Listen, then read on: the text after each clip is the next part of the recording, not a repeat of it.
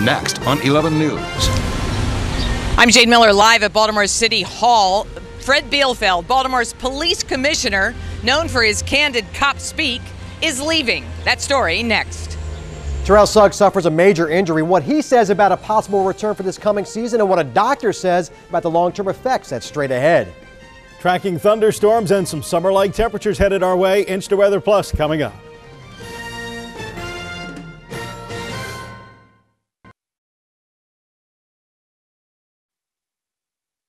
Live, local, late breaking. This is WBAL TV 11 News at 5. 3 big stories tonight, all of them developing as we speak. A serious injury sidelines Ravens linebacker Terrell Suggs for quite possibly the entire 2012 season. What Terrell and the team are saying tonight. And a beltway backup that stretched for miles. Drivers trapped for hours on 695 as a tractor trailer loaded with building materials overturns, dumping its load all over the inner loop. And calling it quits. After more than 30 years on the force, 5 of them as the police commissioner, Fred Bielfeld is leaving the Baltimore City Police Department. Good evening, everybody. I'm Stan Stovall. And I'm Donna Hamilton. As you can tell, there is a lot going on today. We begin tonight with the departure of the city's much respected police commissioner, Fred Bielfeld. Yeah, never one to be afraid to use colorful language when describing his fight to rid city streets of criminals. Today, after more than 30 years on the force, 5 of them as the commissioner, he told the mayor he's ready to step down. I-10 lead investigative reporter Jane Miller is live downtown tonight with the late-breaking details. Jane? Stan, the commissioner told Mayor Stephanie Rawlings Blake of his decision this afternoon, telling her he wants to leave the police department to spend more time with his family. Bielfeld was named commissioner by a previous mayor, Sheila Dixon, in 2007. He is credited with achieving significant drops in the city's notorious homicide numbers, and he's well known for his candid cop speak, using phrases like bad guys with guns and often referring to criminals as knuckleheads. He has also had to deal with the stains on the police department's reputation, the towing scandal last year, and currently allegations about a rogue investigation organized by a key Baltimore homicide detective. That is a still unfolding case that involves the alleged misuse of department resources. We spoke a short time ago with one of Bielfeld's colleagues, Gary McElhaney. Are you surprised? I am surprised. I thought, at least externally in the crime fighting category, that the police department was doing well. Administratively and internally, they had their issues, and it was becoming more and more difficult. But as far as crime fighting strategy goes, and what the public sees and what the politicians tend to rely on, those numbers seem to be going in the right direction.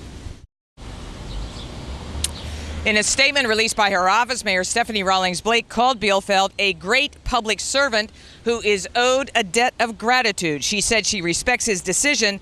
A national search will be done to find his replacement.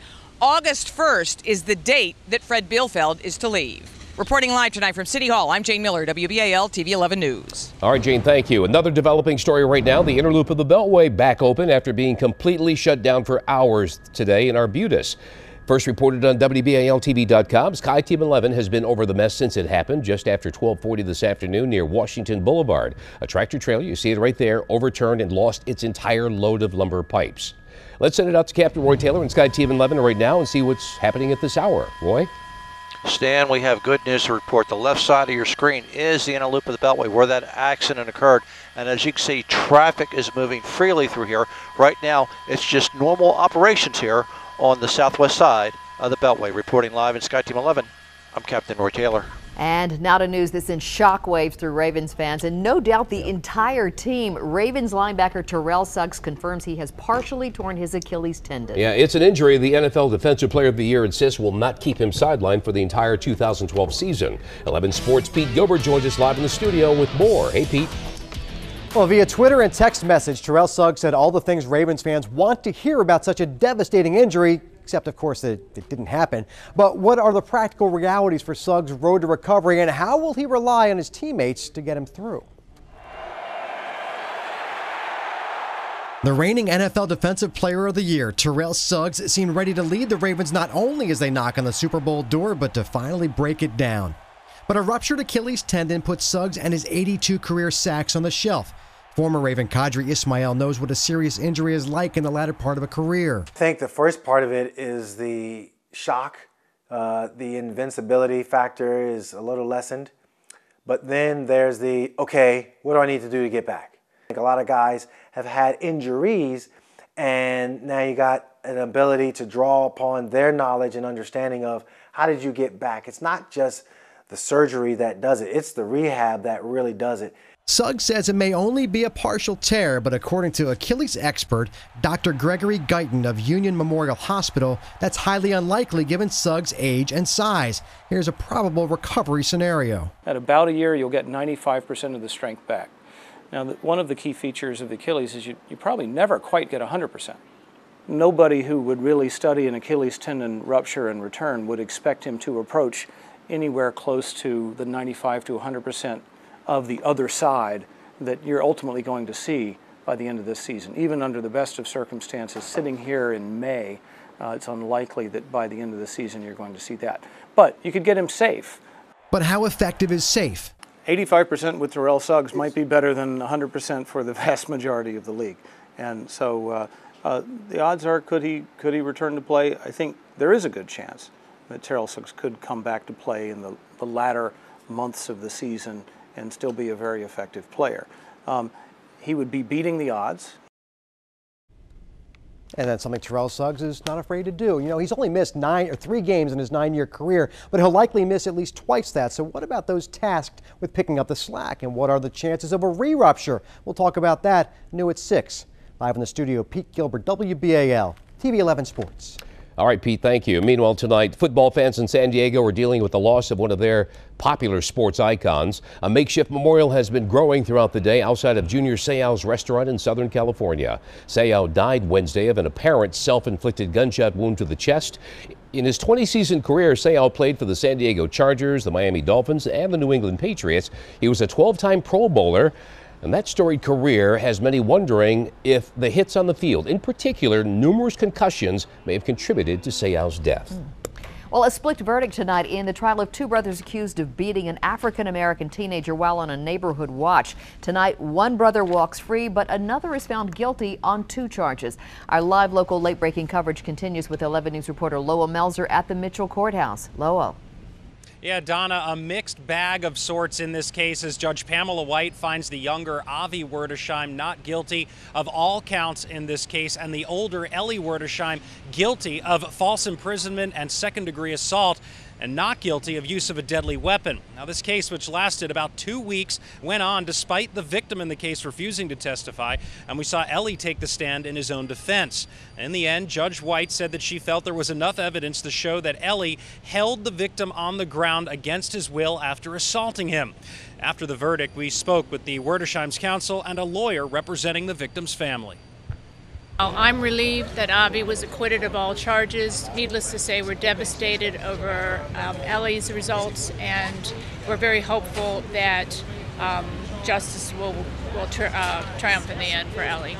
Ellie Werdesheim is very upset right now. He's disappointed, and I'm disappointed in the verdict. I think that the social issues that were raised by this case are important regardless of the court finding. When I went home yesterday and thought about all the evidence that had come out during the trial, I assumed that this would be the verdict, and so we're quite pleased with it. And the victim's family attorney also tells 11 News that the family has dropped its civil case against the Werdesheims. Sentencing for Ellie Werdesheim is scheduled for June 27th at 1 p.m. We'll have more details on what exactly unfolded in court tonight at 6 o'clock. For now, we're live outside the Mitchell Courthouse. I'm Lowell Melzer, WBAL TV 11 News. Lowell, thanks. And the latest on the trial for longtime political consultant Julius Henson. The state has rested its case, claiming that Henson tried to suppress the black vote in the 2010 gubernatorial election using robocalls. At this hour, the defense is laying out its arguments. One of them, the political definition of suppression, is different from the legal one. Henson may take the stand tomorrow. And we go now to breaking news out of Baltimore County. You're looking at video just into our newsroom from Sky Team 11 above the scene of a school bus accident in Owings Mills. And police say 4 people, including 1 student, were hurt when the bus and another vehicle collided near Deer Park Elementary. We're told all those injuries are not life-threatening. The victims are being treated at Northwest Hospital.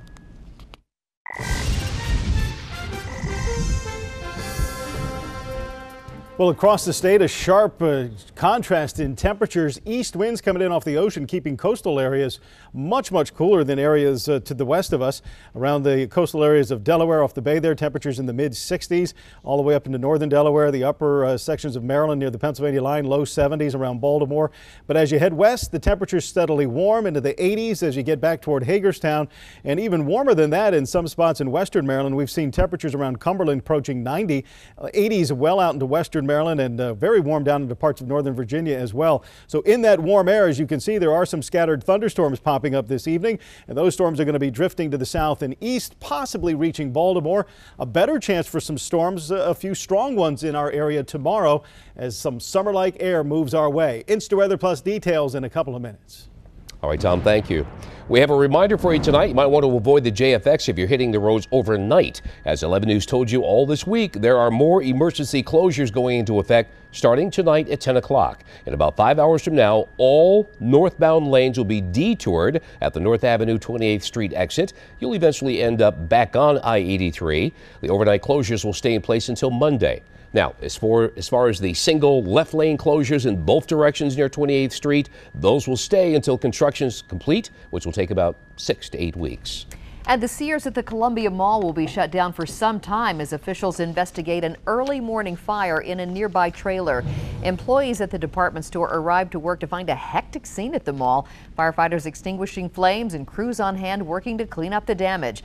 We're told that the blaze broke out just before 6 this morning near the loading dock, but the bigger problem for the store was all that smoke. There's a significant smoke damage on the first and second floor of the Sears.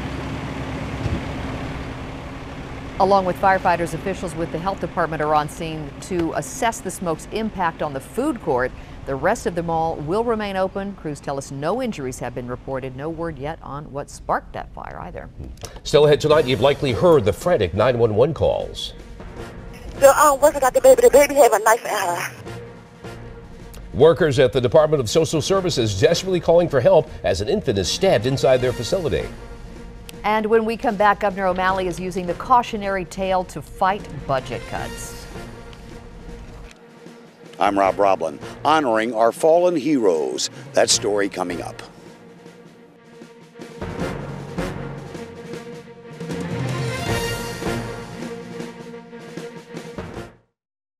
I need Baltimore City Decision Center at 3031 Federal. The lady just said, I can't hear you. This occurred. I was preaching. Ambulance and paramedics on the way now, okay? All right, that's just a portion of one of the chilling 911 calls released earlier this week as workers at the Baltimore Department of Social Services desperately try to save an infant who they say had been stabbed in their facility by her own mother during a supervised visit. Tonight, state and city officials are saying thank you.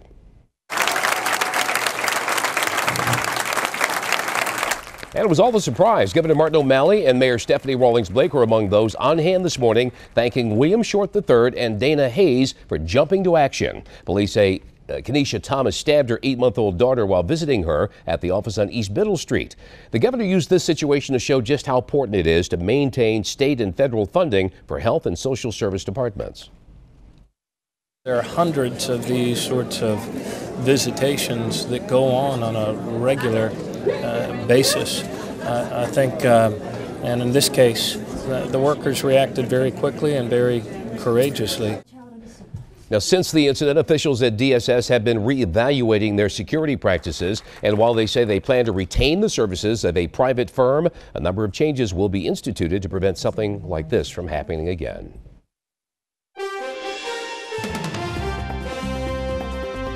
In tonight's medical alert, a new study finds that children born too early or too late may face more problems.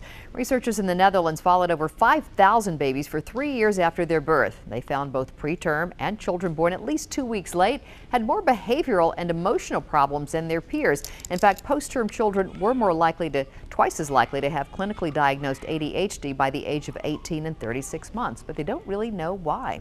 Well, a baby's first bath is a big deal, usually kind of traumatizing to the parents, but sometimes baths can cause tiny newborns to lose too much body heat.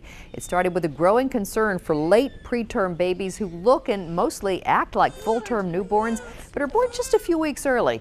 Late preterm infants don't have as much body fat as full-term babies, so when they get chilly, they have to use all of their resources to warm up.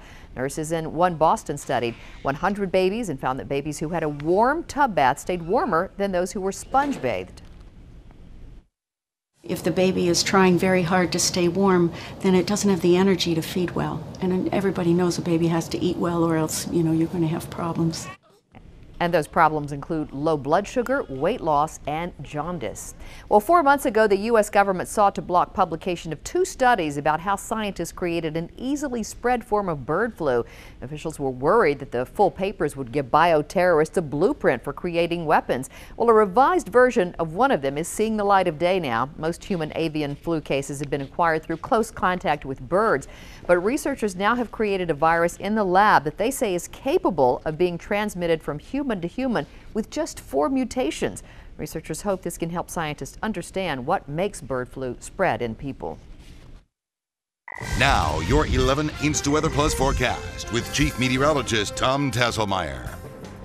Good weather for the evening commute around the Baltimore Beltway. No sign of any big storms or showers moving through our area in the next few minutes at least. It's a clean sweep on HD Doppler from Towson down to Elkridge and to Glen Burnie and over onto the eastern shore. Not too far to our west, however, there are some thunderstorms developing. These are pretty much up in the mountains and in some much warmer air that has been enveloped across much of western Maryland from Hagerstown back into the mountains, 85 to 90 degrees for a good part of the afternoon. So a much warmer atmosphere out there leading to the round of thunderstorms that are showing some eastward drift, although it doesn't look like the bulk of that activity will survive the evening hours and the more stable air in the central and eastern part of the state. But it's worth watching, especially as we get for folks over there in parts of western Frederick County, maybe catching Carroll County in the next couple of hours, but it does look like they're mostly up in the mountains and in the warmer air. If you check out what happened around here today, we'll see that the pollen count is a lot lower because there were some late night showers and storms, especially across the northern tier, and the northern suburbs had a big round of big boomers and thunderstorms, and those early morning showers helped to keep the morning pollen count down. Again, the pollen is counted early in the morning. 53 the total count. There was some weed pollen showing up though today. That may be the sign of the next phase of pollen and allergies that we'll have to deal with, the weed pollen. Temperatures, look at that, out in Petersburg, West Virginia right now, 90 degrees, 85 in Romney, 82 in Hancock, Hagerstown, 84, Frederick, almost 90 degrees. Contrast that to 59 on the coast at Ocean City. It all depends on which direction the wind is blowing. Over here, the winds are coming in off the chilly ocean. That cool east breeze makes it all the way back to just about the western shore of the bay. And then as you get up into the mountains, you get into the much warmer air. Southwesterly winds here are bringing some heat into western Maryland as close as Frederick and Carroll counties. And again, it's in that warmer air. You have the best chance for a shower or a storm tonight. Other areas will just see that low cloud and fog reforming late tonight into Friday morning. So after a little bit of late day sunshine, the clouds are going to come back. There could be an isolated thunderstorm, especially west of town. Lows tonight, 59 to 66. Look at the warmth here. It really shows up when you look at the broad scale. 50 in Boston now, 59 down at Ocean City, 57 in New York, then 70s, 80s, and again, close to 90 in many locations. Detroit, Michigan right now at 89 degrees. That's going to come surging in here tomorrow. More and more of the mid-Atlantic will get into the warm sector of this storm as the warm front gets pushed up toward New England. And so the muggy air and the hot kind of summery air that we see over here will be with us for the day tomorrow, and that means a better chance for storms as this front is moving down into that warm, muggy air. In fact, there are severe thunderstorm watches covering the southern lakes right now, and tomorrow the Severe Storms Prediction Center thinks there could be some strong to severe storms in the mid-Atlantic as well as the western Ohio Valley and back into the Plain States. InstaWeather Plus Futurecast shows the storms popping here tomorrow afternoon after some morning clouds and fog. It heats up. We catch a shower or a storm. Saturday morning, there may be a few lingering showers up until about 10 or 11, but then it should clear out. And after those early morning showers on Saturday, the rest of the weekend is looking pretty nice, especially Sunday. Sunny skies and a more comfortable temperature. 84 to 89 to finish the work week on Friday. Afternoon thunderstorms and west winds at 5 to 10. On the bay, a south breeze averaging about 5 knots today will begin to shift to the west tomorrow and still continue at about 5 to 10 knots. InstaWeather Plus 7-day. Storms tomorrow evening, and then as we head into the weekend, a shower is possible Saturday morning before it clears up and turns a whole lot more comfortable on Sunday. High temperatures around 75. All right, Tom, thank you. See you in a bit. Well, we're now getting a chance to read some of Osama bin Laden's inner thoughts while he was in hiding in Pakistan. And some new documents being released online today by the U.S. Army's Combating Terrorism Center. Some stunning revelations about what was found inside the terrorist leader's compound. A closer look when we come back. Plus, in just this last school year alone, Chesapeake High School has lost 3 students to traffic crashes. And with prom season and summer just around the corner, they're trying to give kids a message that won't just go through one ear and out the other. I'm Jennifer Franciotti. Details are next.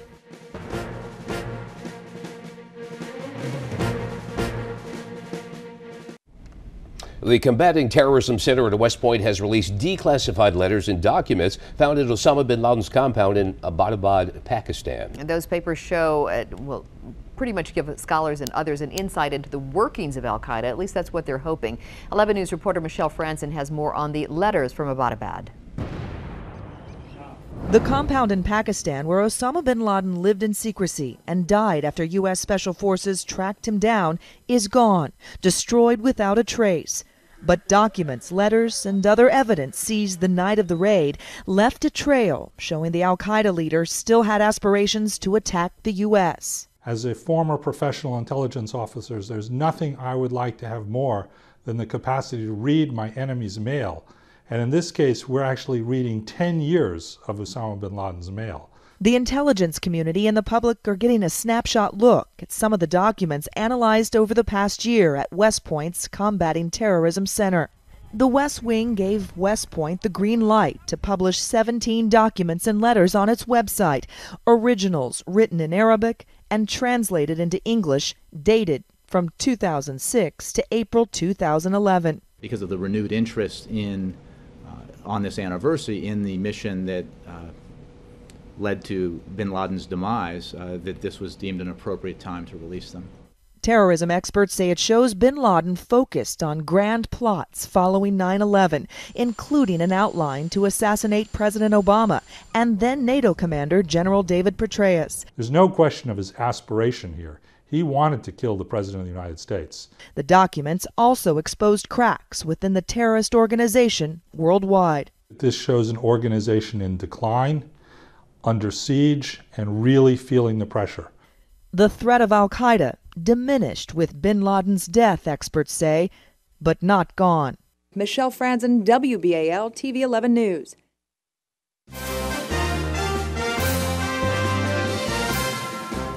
In tonight's Commitment 2012 update, Congresswoman and former presidential candidate Michelle Bachmann endorses Mitt Romney, a decision which could carry a lot of weight with 2 groups of voters that Romney needs behind him. Bachmann was a powerful voice for the Tea Party and Republican women, and today, as she spoke in Virginia to endorse Romney, what women decide could determine who wins the election, and polls show Romney trails the president right now with those voters. Now what Mitt Romney has going for him is the deep and broad antipathy to Barack Obama on the right among conservative women and among Tea Party types. He can capitalize that to compensate for his own shortcomings in appealing to them. Another issue for Romney, choosing his running mate. Romney could pick one to specifically help him with the conservative Tea Party or with moderate independent women. Decisions. Oh, yeah. Well, for the 27th year in a row, thousands will remember the fallen heroes of Maryland. Yeah, but this year may be particularly somber for residents of Howard County. How a father of 6 and an 11-year state police veteran will be honored. Plus, I'm Tim Tootin. Baltimore County is looking to hire more teachers, but how many? The numbers may surprise you. Plus, be the district's new Teacher of the Year. Those stories straight ahead.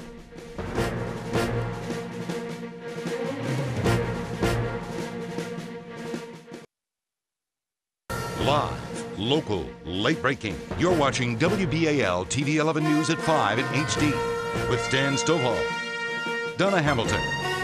Your InstaWeather Plus forecast with Chief Meteorologist Tom Tasselmeyer. 11 News at 5 in HD continues now. In Howard County today, police officers who paid the ultimate price were honored. They're all fallen heroes. Over the years, 7 officers in Howard County have lost their lives in the line of duty. And it was almost a year ago when Maryland State Trooper Shaft Hunter was killed, and today his name was added to the list of fallen heroes. 11 News reporter Rob Roblin has the story.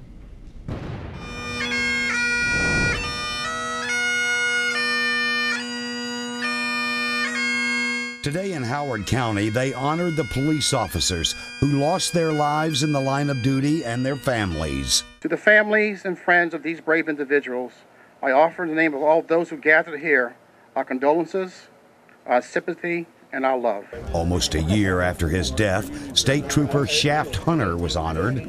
A plaque was unveiled in the Memorial Garden, and his family placed flowers to honor him.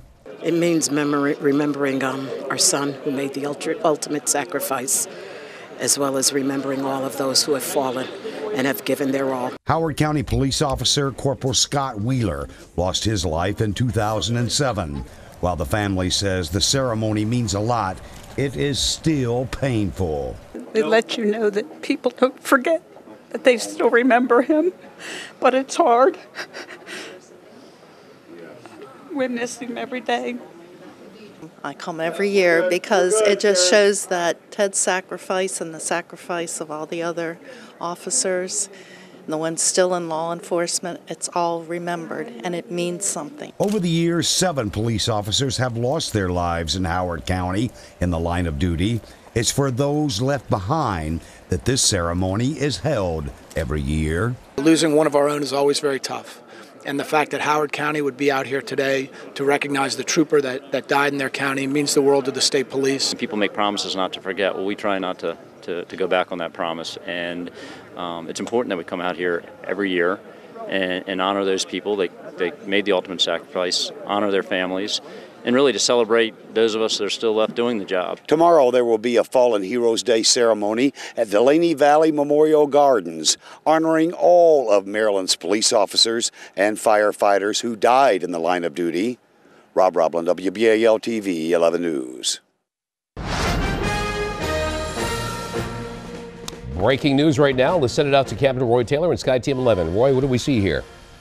People trying to go home on 295 just south of I-95. A single vehicle crash here on the BW Parkway. Shut down 2 lanes, and as you can see, the traffic is backing up rapidly towards the Inner Harbor. Reporting live in Sky Team 11, I'm Captain Roy Taylor. All right, Roy, thank you. Well, here's a look at some of our other top stories at this hour. After 31 years as a member of the Baltimore Police Department and 5 years as commissioner, Fred Bielfeld is stepping down. Bielfeld, who began his career as a Baltimore police cadet back in 1981, says he wants to spend more time with his family. His retirement is effective August 1st of this year, but Bielfeld has agreed to work on a transition plan during the next several weeks.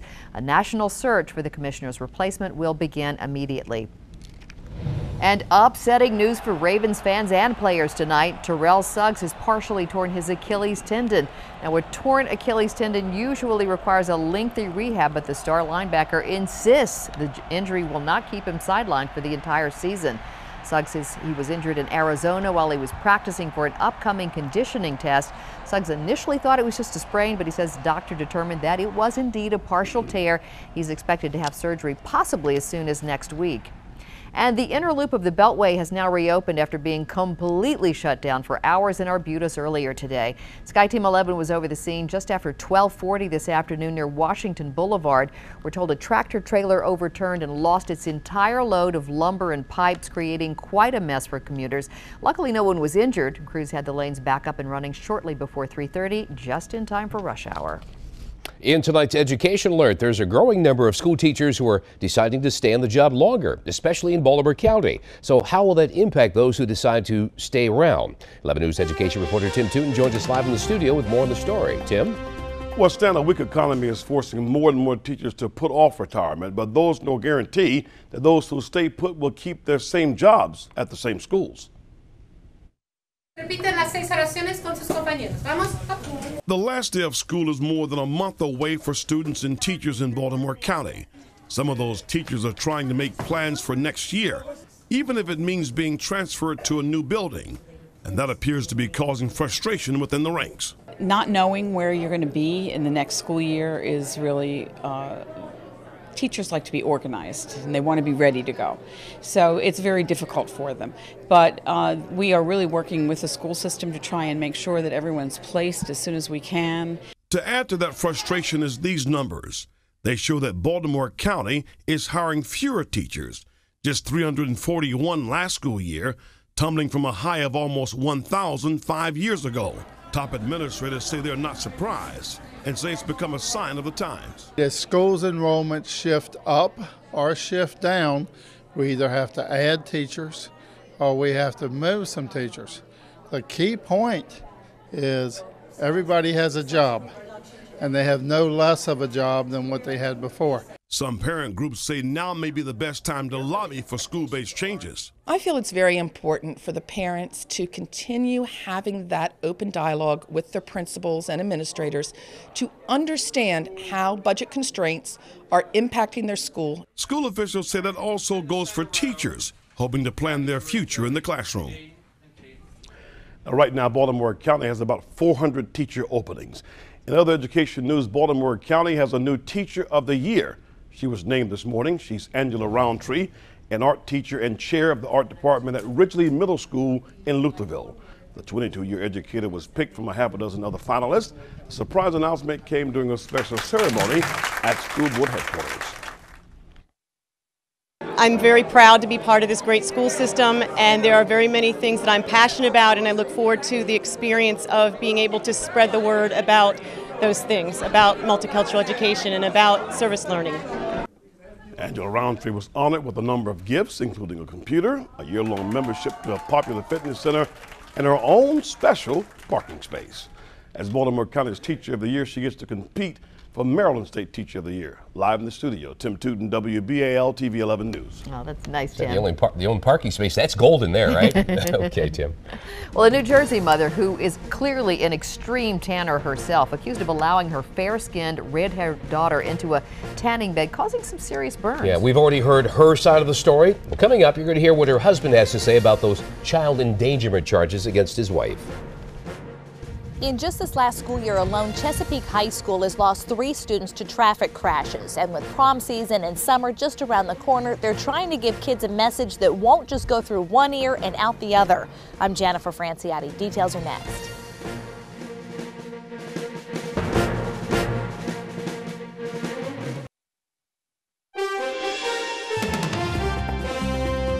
Covering the nation tonight, police in a Phoenix suburb believe a former Marine with ties to neo-Nazi and Minuteman groups shot and killed 4 people before taking his own life. A police spokesman in Gilbert says investigators believe that Jason Reddy was the gunman in yesterday's shootings. According to reports, the 4 others who were killed include his girlfriend, her daughter, and granddaughter. Investigators believe the shooting was the result of a domestic situation. And a diplomatic crisis is escalating over one of China's best-known human rights activists. The latest, Chen Gongcheng, is now telling the United States he wants to leave China and seek asylum in the U.S., and that is deepening that diplomatic dispute.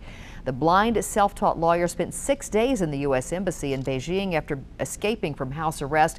He was then brought to the hospital by the U.S. ambassador after an apparent deal between U.S. and China. The case itself has caused a strain on the relations between the two countries, casting a shadow over Secretary of State Hillary Clinton's pre-scheduled visit to China this week. Well, tonight, the husband of a New Jersey mom accused of allowing her 6-year-old daughter to tan in a tanning salon is speaking out in defense of his wife. Patricia Krenzel pled not guilty yesterday to charges of child endangerment. Krenzel says she tans frequently, but says she would never allow her fair-skinned, red-haired daughter to do the same. School administrators alerted police when the girl showed up to class with a sunburn and told the school nurse she got it, quote, tanning with mommy. Well, now her husband Rich is insisting his wife is a good mother who's been wrongly accused and unfairly judged. Enjoys tanning, and I just think that, you know, that's like a sort of a thing that she does. But I think, yeah, I agree, she's being judged this is being judged right away when the real truth will come out. Well, Krenzel, seen here with the deep dark tan, remains free on bond and is scheduled to make her next court appearance on June 4th. I mean, when you look at her, it's just the oddest appearance, isn't it? Yeah. Does she see the same thing we see? I don't know. Clearly not. Okay. Well, buying a home may never get any cheaper than right now. Several housing experts are predicting that this year will be the last chance for bargain hunters to cash in on the best deals of the weak housing market. Details in our Consumer Alert. And imagine waking up, looking outside your window and seeing this outside. What caused this massive sinkhole to pop up in a Florida couple's backyard? Wow. Some thunderstorms on HD Doppler, mostly to our west, but kind of drifting in this direction toward the Baltimore area. We'll keep an eye on them. Right now, the view from Sky Team 11 is pretty nice. A little sunshine, 76 down at the airport and 74 at the Inner Harbor. An Anne Arundel County high school plagued with crash-related student deaths is hoping a real-life story of survival will make a difference. 11 News reporter Jennifer Franciotti has more in our 3D project report. In the last 10 years, Chesapeake High School has lost 10 students to traffic crashes, 3 in this school year alone, and now school officials are trying to give students a wake-up call. You know my favorite part about this picture? My right leg. It's gorgeous, isn't it? It's muscular, my foot's up like that, because now it's paralyzed. Tyler Pressenell knows more than most about making bad decisions in a car. That's why he was brought into Chesapeake High School to get real with students. The 27-year-old from Oregon was 14 when he took the brunt of a 70-mile-per-hour crash. He'd ridden unbuckled with a new driver on a ride home. In between our two homes, he just started putting his chest out, trying to show off, and was doing about 80, lost control, and I took the entire brunt of it. He slid into a telephone pole. Tyler was in a coma for 6 weeks, and now 22 surgeries later, he talks with teens all over the country about the very real consequences of unsafe choices, and his message is clear. Wear their seatbelt, respect their life, and respect their friends' lives. Respect their family, respect their loved ones. That's what it's all about. May is National Youth Traffic Safety Month, and experts say teens are at risk, especially during the summer months, which are considered the deadliest time for young drivers. We keep doing these events. We do them throughout May. We actually do them throughout the year. The more they hear the message, the better, because kids tend to have a short memory. Our community has been affected a lot by accidents on Mountain Road, so I really hope this hits home for our school. The accidents are horrific. We're losing life, down to drinking and driving, texting, speed. I really hope that they recognize the dangers of decision making, not just on those who are driving behind the wheel, but also being safe passengers in a car. Most people listen to their parents and just ignore them. And they're like, all right, whatever mom, whatever dad, whatever. But having someone younger, someone almost their age who had a horrible life experience, I think they'll take more away from the situation. And talk about a timely message. Just this morning, 2 students we're told were involved in 2 separate accidents on their way to Chesapeake High School. We're told they're both expected to be okay. In Pasadena, Jennifer Franciotti, WBAL-TV 11 News. Now, your 11 InstaWeather Plus forecast with Chief Meteorologist Tom Tasselmeyer. For the immediate Baltimore City area and around the Beltway, looks like the dry weather continues through the evening rush hour to the west of us up into the mountains, where temperatures have actually been quite a bit warmer, 85 to 90 degrees in western Maryland this afternoon. That's where we see some strong thunderstorms rolling in. They've been drifting out of western Maryland and the western Pennsylvania mountains and now working their way just south of Hagerstown, one batch, and another batch up in parts of Pennsylvania. 90-degree temperature this past hour at Petersburg, West Virginia in the Panhandle there. 88 degrees in Frederick at this hour, so very muggy off to the west of us, and that's what those storms are feeding on. They're going to drift east, slowly weaken overnight. Can't rule out a shower passing through some of the Baltimore metro area. Looks like it'll pretty much fall apart before it hits the eastern shore. And late tonight, we'll see some of the clouds and fog reforming. A mild night, lows from 59 to 66. The heat to our west goes all the way up to Detroit and Chicago, upper 80s there, 83 in Cincinnati right now, 88 in Charleston, West Virginia, Pittsburgh, 86 degrees. That warm front, which is dividing the cooler temperatures around Baltimore and the coastal areas from the summer heat over the Ohio Valley and the lakes, that front continues to make its way slowly up toward New England. So tomorrow we will see temperatures here climbing, and that leads to a potential for strong or severe thunderstorms. The Severe Storms Prediction Center has us in the a slight risk for severe storms tomorrow afternoon. So warm and muggy afternoon storms tomorrow, showers tomorrow night, but it looks like that activity is going to get south of us Saturday early in the morning, which leaves the bulk of the weekend looking pretty nice. We should get at least some sunshine in here, if not a good deal of it on Saturday, and Sunday looks beautiful. 84 to 89 tomorrow, warm and muggy day, afternoon thunderstorms. So if you're going out on the bay, keep an eye on the sky. You could have some thunderstorms rolling your way tomorrow afternoon. The InstaWeather Plus 7-day temperatures still in the 80s as the winds shift on Saturday and maybe a shower in the morning. Then sunshine Saturday afternoon, beautiful looking Sunday, partly cloudy and 73 on Monday.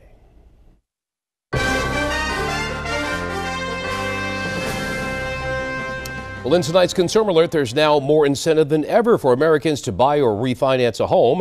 Average rates for 30-year and 15-year fixed mortgages are now at fresh record lows. In fact, mortgage buyer Freddie Mac says the rate on the 30-year fixed loan fell to 3.84%, the lowest it's been since long-term mortgages began back in the 1950s. The 15-year mortgage, which is a popular option for refinancing, dropped to 3.07%, also a new record.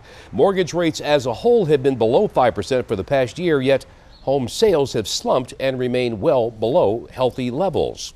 Well, consumers may soon be paying more to enjoy red meat, as several factors are contributing to the skyrocketing price of beef.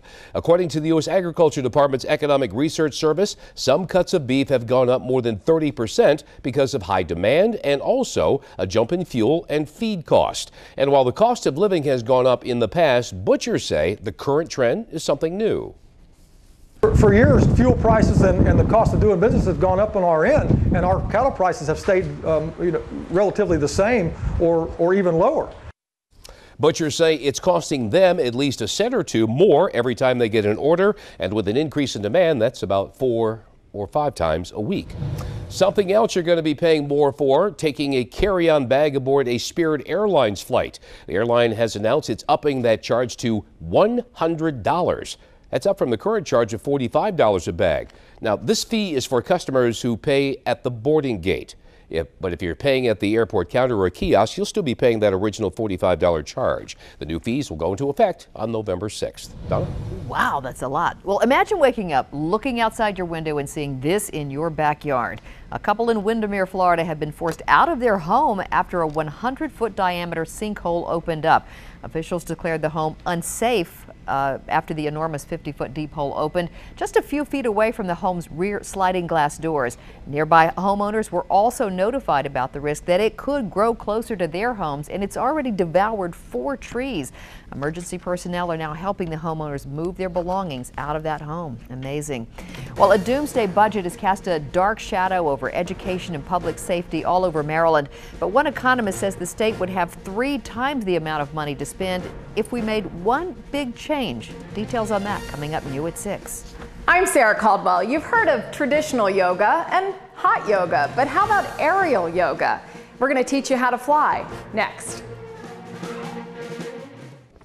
You know, many of us dream of flying. I know I have, but a new trend in yoga makes you feel like you actually are.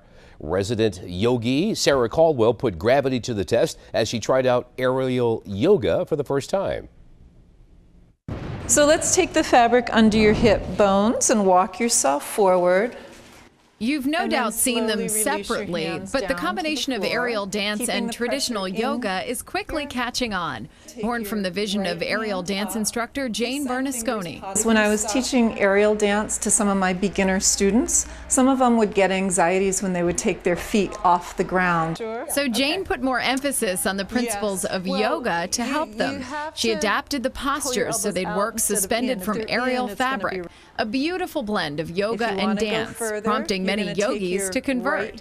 I just might be one of them. I joined the group made up of all ages and levels of experience. It's only been a few weeks for Seth Ramesh, but he says his flexibility and state of mind have already improved. You get rid of all your stress from the day. And I even stopped going to my regular yoga class because you get that benefit here. Extend your legs straight. Another plus, less pressure on the spine.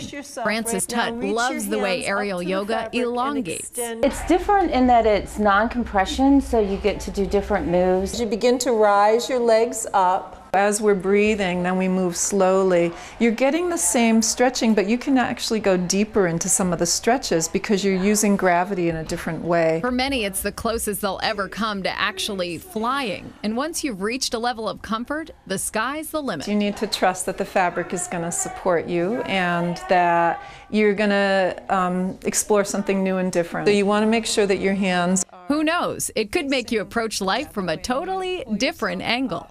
Sarah Caldwell, WBAL TV 11 News.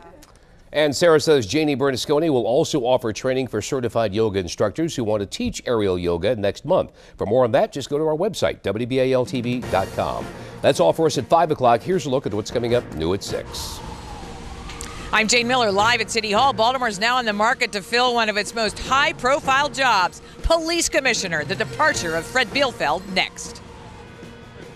And a mixed verdict in the Park Heights Neighborhood Watch assault case. I'm Lowell Melser. I'll have a live report. An economist takes issue with the way Maryland balances its books. She calls the current system a flawed and erratic experiment, and you'll hear from her new at 6.